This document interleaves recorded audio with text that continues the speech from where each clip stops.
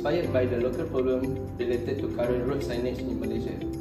The project aims to provide the best solution or product to the government to cater the signage problem in Malaysia, where our product is implemented in the smart city.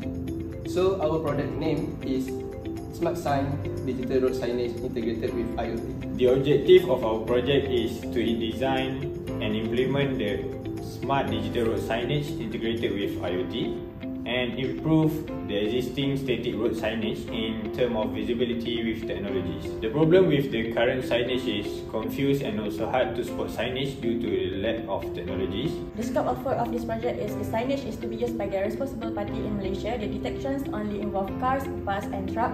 The AI used is YOLO version 3. The LED matrix only use one panel.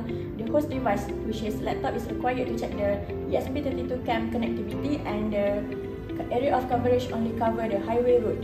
SmartSign featuring built-in Wi-Fi and Bluetooth capabilities for connectivity and control. The display panel show visual information and pattern based on the application program from a smartphone.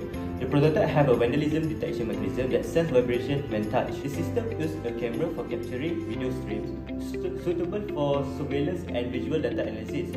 To conserve energy, the prototype used a solar panel to charge the battery and power the system. This feature makes the prototype ideal for remote outdoor installation. Our project consists of 3 SDGs, which is number 7, affordable and clean energy, number 9, industry, innovation and infrastructure, number 11, sustainable cities and communities.